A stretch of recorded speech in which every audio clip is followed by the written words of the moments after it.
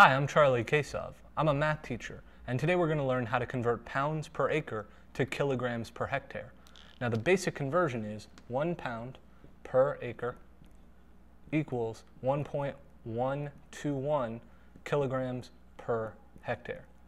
Now a hectare is about 10,000 square meters, and an acre is about 4,840 square yards. So this is the basic conversion. Now, if we wanted to actually do it out, we can say, let's say we're dealing with 10 pounds per acre. Well, that should be, times 10 times 10, that should be about 11.21 kilograms per hectare. So the way we would figure it out is we convert acres to hectares and then pounds to kilograms. So 1 acre equals 0.404 hectares.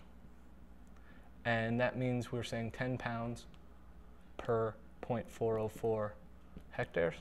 Then we say 1 pound equals 0.453 kilograms. So that means that 10 pounds would be 4.53 kilograms. So now we have a fully metric conversion. We have 4.53 kilograms per 0.404 hectares. So we want this to be 11.21. Well, when you divide 4.53 by 0.404, you get 11.21. So this is how you would convert it. You change your acres into hectares, you change your pounds into kilograms, or you can remember this basic conversion. For every pound per acre, there's 1.21 kilograms per hectare. I'm Charlie Kasov, and you just learned how to convert pounds per acre into kilograms per hectare. Thanks a lot.